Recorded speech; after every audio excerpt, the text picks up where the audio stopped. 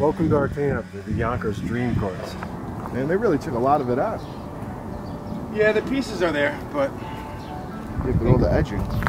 The edging is... So once I take this part, put those together, and then I have this, and I clean all that out. I think they have a leaf blower. Clean all that out, and then pull them together with maybe a small screwdriver on each side so it can clip in. Once all of that's gone, it'll be very, very easy to put it all back together again. As you can see, most of the parts are still there. Now if you look at the curve that's here, the hill itself, that's why a person would stop. And all the black edging that keeps it in place is still there. Once that black edging moves, it makes it harder. From a higher perspective, you can see how much of the damage is easily repairable. You can see how far some of the cracks have gone, or just misalignments. Except for that bent tile, which probably could be zip tied in place strongly with a very small, like 16th inch or something. Should be fine. And so it begins with a very cool leaf blower. The thing is huge. And the parts department helping us out today.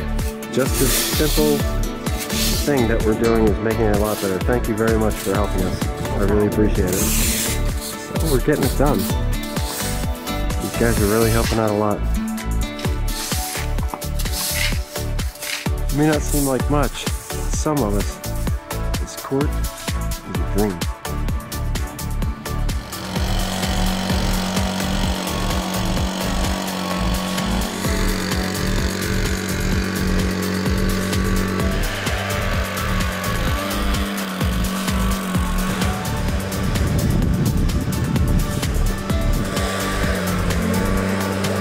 Just a little bit of work, it really is coming together. It's cleaned up. We get about 60 new pieces on the side over here. They'll stay in place. And I think it's going to be a real success bringing this court back to life.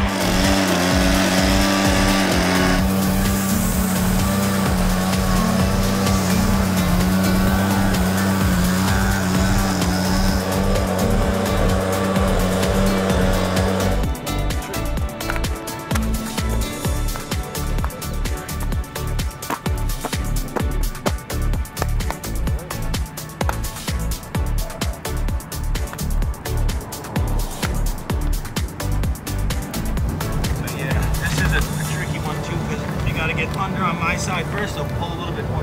Now it's got to come this way. Under. So there it is, finished. Did a couple zip ties when I had to when the tiles are broken here. Not much you can do about that.